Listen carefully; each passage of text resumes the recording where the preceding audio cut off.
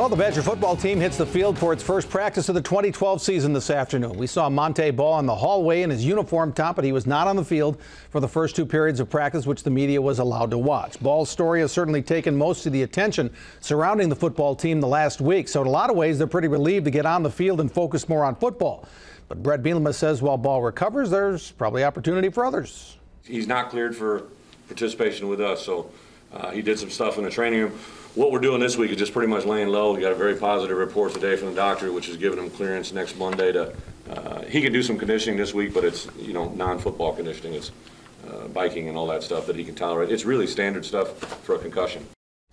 And we get our first look at quarterback Danny O'Brien, who is going to be wearing number 6 at Wisconsin. It's widely assumed O'Brien will be the starter for the opener September 1st against Northern Iowa, but Bielema says quarterback is still an open competition. But on day one, O'Brien sure looks the part.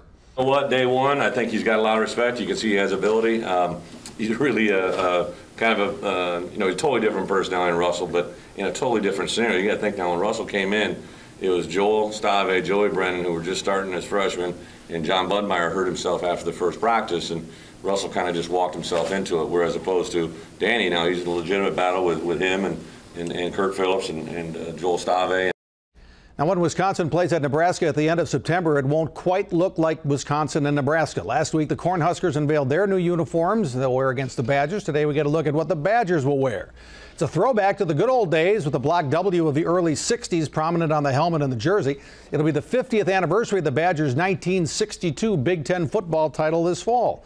So here's what the matchup's going to look like. Wisconsin with a big W on its chest, Nebraska with a big N on theirs.